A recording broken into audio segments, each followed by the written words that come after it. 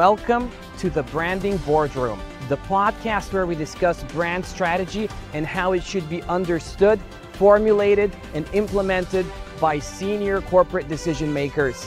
Our guests range from prominent CEOs to accomplished academics and thought leaders. But there's so much more. They're also interesting people. Now follow me into the Branding Boardroom.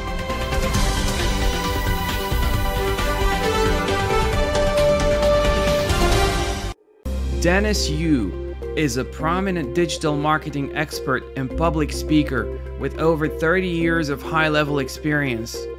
He has held executive positions at Yahoo and American Airlines, among other companies, and has managed marketing campaigns for global brands such as Nike and Rosetta Stone. During his career, Dennis has been in charge of campaigns worth over $1 billion for agencies he manages or advises. He's currently the Chief Technology Officer of Blitzmetrics, a digital marketing company that partners with schools to train young adults and aims to create 1 million new jobs globally. It's my great pleasure to welcome today on the Branding Boardroom, the one and only Dennis Yu. How are you doing, Dennis? Hey, Ivo, how are you doing? I'm all right. Where are you calling from today? We're in Washington, D.C. That's very good. I think that we all know that you travel a lot and you work with a lot of clients. And I think that our audience already knows that you have a very exciting lifestyle and a great career. But let's start by talking a little bit about how you got there. How did your career start? What is your story? And how did you get to where you are today and to this level of success? I'm an American-born Chinese, which is what we call an ABC. I didn't speak English until I was 6. And like the typical Chinese child, I was good at math and I enjoyed competing in, math kinds of things, but I didn't have the social skills. I didn't know how to communicate. I was made fun of. And it wasn't until I had mentors. I was just very fortunate that I had the CEO of American Airlines to be a mentor of mine. And he just kind of adopted me in some kind of way. And he got me my first job, and I built the website for American Airlines back in the mid-90s, almost 30 years ago. You can see that's when I had a lot more hair. And I just learned so much from being there in the early days, but it wouldn't have been possible unless I was able to gather all the data. So my particular advantage was working with really large data sets. And so while there's a lot of people that will work on like the overall brand and advertising campaigns, I always looked at it from the bottom up, which is every individual transaction, every phone call, every email, every time they've complained, every time they've clicked like on an Instagram post. And the measurement of a brand, we've looked at it as how do we sum all of those and be able to create lots of different micro segments, personalized against those segments, so that each customer has a highly personalized journey, and figure out the value of the brand from trying to increase the personalization, increase the engagement rate, increase the lifetime value that then results in the overall, financial stock market value of the company, or how much, the brand is worth from an advertising standpoint, or how much awareness they have. But coming from the background of somebody who has worked extensively with data and somebody who also builds businesses and scales things up, do you think that data can tell us everything? And what types of things can data tell us, and what types of things maybe it cannot? Well, data is not everything. It's like left brain and right brain. It's like doing surveys that are quantitative versus qualitative, right?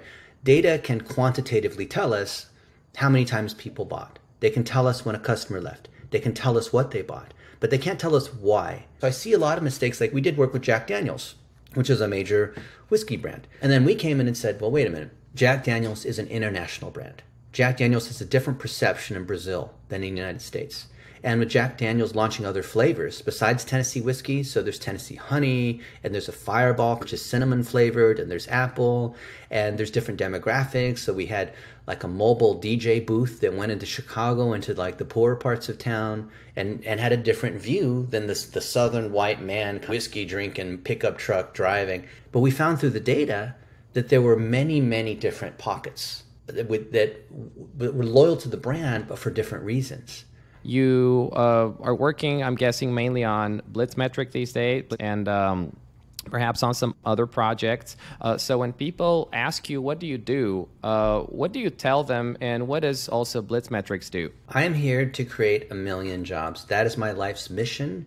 I retired 20 years ago. I was very lucky, just being in the right place at the right time. I'm not any smarter than anyone else. I'm not any more special. I just happen to, be in the right place at the right time in a few different situations that made some money. And I'd like nothing more than to give back. What made the biggest impact on my life, Ivo, was having a mentor when I had nothing, when I had no connections, and be able to train me and be able to meet sitting presidents of the United States and have dinner with people like this, or Margaret Thatcher, or I had dinner with Herb Kelleher, who was the founder of Southwest Airlines or the CEO of Goldman Sachs. I mean, how awesome is that, right? I would never have opportunities like this, but someone else opened a door for me. And I thought, how do I do that on a much larger scale? So I started taking people under my wing. I'm not going to get on my high horse here, but there's a significant issue with the education system where a degree doesn't necessarily equal a job. So I want to bridge that by having apprenticeship, actual real world experience, not an internship, but real, as you're going through school, learn how to actually take on clients and start an agency. Well, we all understand that we live in a global economy. And whoever can render that product or service at the same quality but for cheaper is going to be able to win, or render it at higher quality and get more money.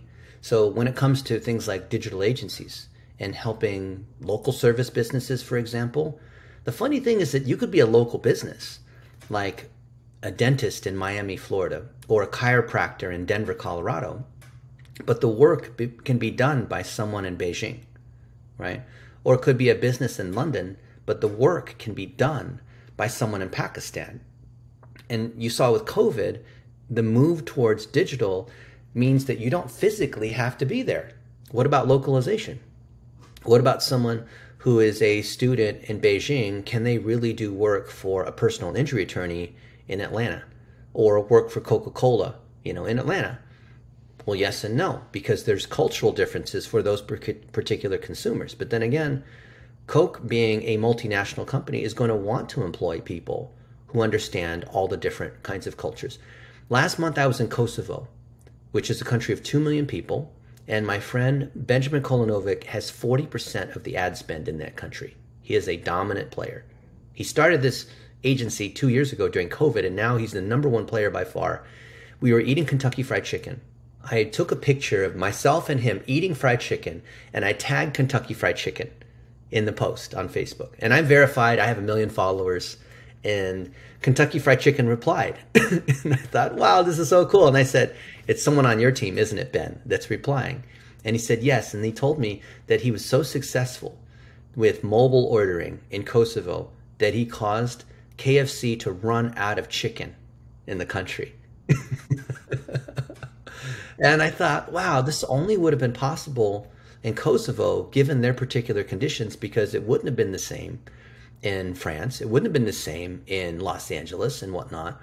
And there's different cultural and language and other kinds of concerns. So the weird thing is that we're localizing our campaigns, but ironically, that global force that is working on those campaigns can be anywhere. How do you build a personal brand these days on social media that's successful? And how do you actually attract people's attention, get to show up in the algorithms, and gain authority in a sense? That is a big question that could be a whole day seminar. But let me say it this way. Back to what we were saying before about people being inundated with social media and being more content than whatever, and brands feeling like they have to yell louder, right, to be able to stand out. Now consumers are so smart that they are allergic to ads. You and I, we can spot an ad a mile away, right? How many of our friends who are brand marketers say, I don't click on ads, right? So ironically, the ads that are the most successful are the things that don't look like ads. So I remember doing some stuff for the Golden State Warriors, which won the NBA championship, for those of you guys who watch basketball. And one of the sponsors, so you have all these sponsors like the airlines and the banks that pay to have their ads in the stadium and pay for the commercials, right? And it's very obvious that those are ads.